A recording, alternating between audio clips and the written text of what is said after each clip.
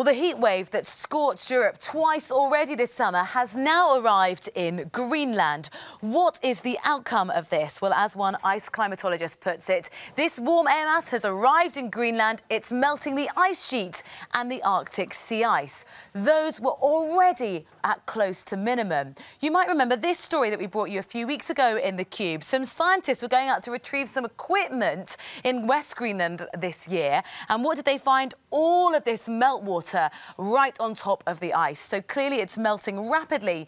But what does it look like in the weeks since that photograph? Well, unfortunately, a fairly bleak picture. Ruth Motteram is a climate scientist that I've been speaking to this morning. She says the Greenland ice sheet has lost 160 billion tons of ice through surface melting alone just in July. What does that actually look like in practice? She says it's roughly 64 million Olympic-sized swimming pools. That's quite bad. She says it's getting worse.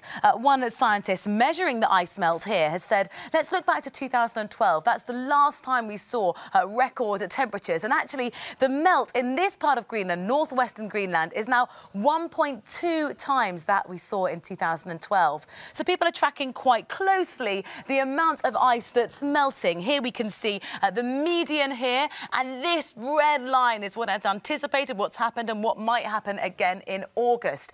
This scientist says we are in a climate emergency.